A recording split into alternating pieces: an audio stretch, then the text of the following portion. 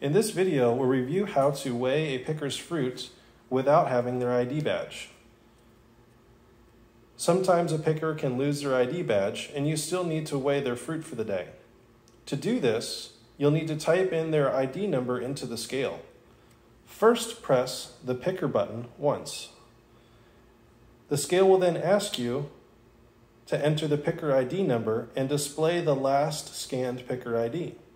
Simply type in the picker's ID number and press the ZERO button once. This updates the scale with the picker's ID number, but if you notice, no ticket was printed. That's because we have to make sure that the right weight is on the scale, and when we're ready, press the print button once.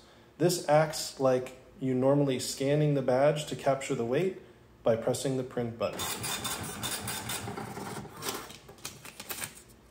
You can see that the weight was captured for this picker ID. Thanks for watching.